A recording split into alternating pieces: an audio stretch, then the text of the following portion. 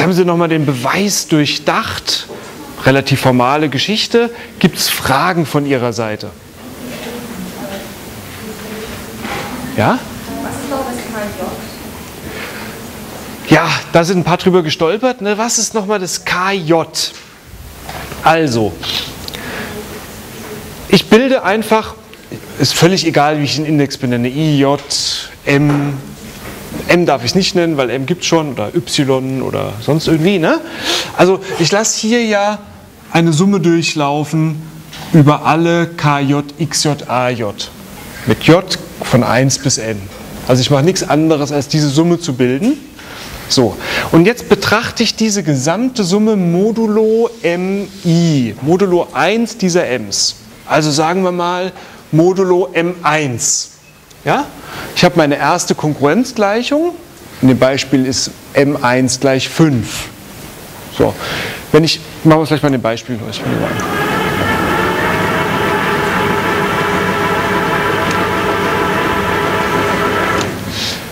Ich betrachte meine Summe aus den A1 mal K1 mal X1 plus A2 mal K2 mal X2 plus A3 mal K3 mal X3. Ja, diese 1, 2, 3 waren jetzt die J's gewesen. Die betrachte ich modulo M1, also modulo 5. Und jetzt besagt diese Zeile hier, sieht man das wahrscheinlich nicht mehr, muss ein bisschen höher machen. Jetzt besagt diese Zeile hier, modulo M1, ja, und jetzt betrachte ich alle J's, die ungleich sind, I, modulo M1 ist K2 und K3 0. K2 ist modulo M1 0, weil da die 5 drin steckt, und K3 ist modulo M1 0, weil da die 5 drin steckt. Wir haben die Ks ja so konstruiert,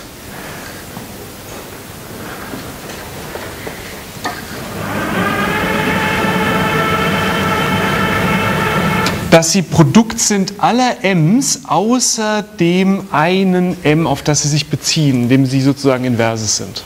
Ja? Also wenn ich die Summe betrachte, dann werden ja, wenn ich n Summanden habe, n minus 1 davon 0, nämlich gerade die, bei denen dieses k hier den Modul als Faktor enthält. Und nur bei einem einzigen m, nämlich beim mj, ja, werden, oder beim, ja, genau, bei einem einzigen m wird das nicht 0, sondern da ist das k mal dem x Konkurrent 1 modulo m. Sie dürfen sich nicht so sehr an diesen Indizes stören. Ja? Wenn Sie von den Indizes mal losgelöstes betrachten, dann müssen Sie einfach sagen, okay, ich habe n Summanden, davon werden n minus 1 0, weil das k entsprechend Konkurrent 0 modulo dem m ist, und einer wird 1, weil wir da das Inverse zu gebildet haben.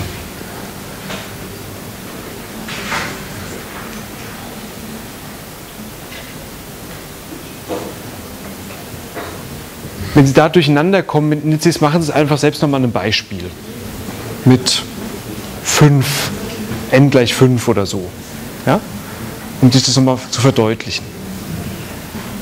Also wenn Sie immer wenn immer Sie Probleme haben, so etwas Abstraktes zu verstehen, dann machen Sie es nochmal selbst, konstruieren Sie nochmal selbst ein Beispiel dazu mit hier zum Beispiel n gleich 5 und gehen Sie es nochmal in Gedanken durch.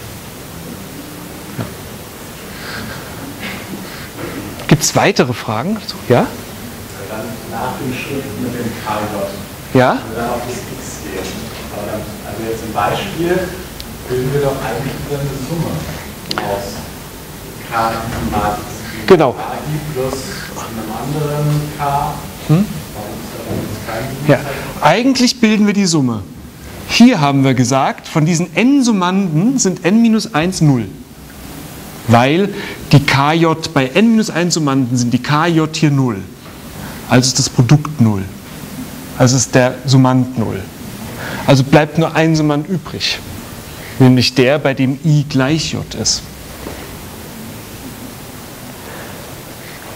oben am Beispiel, bezüglich jedes Moduls werden 2 Summanden 0 und einer bleibt übrig.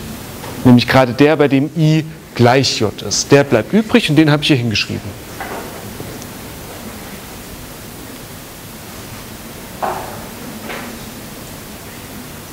Hier gab es noch eine Bemerkung vorhin.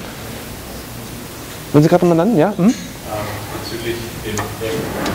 Wir haben uns die Frage gestellt, was M ist. Und oben steht ja, es existiert eine Lösung X, Modulo M gleich M1 mal andere M's. Und das müsste eigentlich dann heißen X Modulo M mit M. Ja, ich habe das hier beim Sprechen hingeschrieben und eigentlich ist es ein bisschen unglücklich, steht es jetzt da. Ne? Jeder weiß, was mit gemeint ist, aber trotzdem steht unglücklich da. Es gibt eine Lösung x modulo m und dieses m ist gleich m1 mal mn. Eigentlich müsste stehen, eine Lösung x modulo m mit m ist gleich. Ansonsten könnte man es so lesen, x modulo m ist gleich m1 mal mn bis und so weiter mal mn. Das ist natürlich nicht gemeint. Ne? Ist nicht gemeint, wenn ich x modulo m rechne, kommt das da rechts raus, sondern es gibt eine Lösung x modulo m und m ist gleich m1 mal und so weiter mal mn, weil wir m noch nicht definiert hatten vorher. Habe ich beides in einem Schritt gemacht, das war nicht gut. Ja. Okay. Weitere Fragen, Anmerkungen? Nee. Okay. Das ist eine Geschichte. Am besten nochmal in Ruhe zu Hause selbst durchdenken, beziehungsweise das Schöne an solchen Aufgaben ist, ja, Sie können sich beliebig viele selbst konstruieren, üben und selbst kontrollieren. Ja, Sie brauchen einfach nur, stellen Sie einfach mal 5 Kongruenzen auf, wo die MI alle paarweise teilerfremd sind, berechnen Sie es, führen Sie den Algorithmus durch, hier zum chinesischen Restsatz, gucken, was rauskommt und schauen, ob es stimmt. Ja, mehr ist es nicht. Ja, da war noch irgendwo eine Meldung gewesen. Die ist weg. Okay, gut.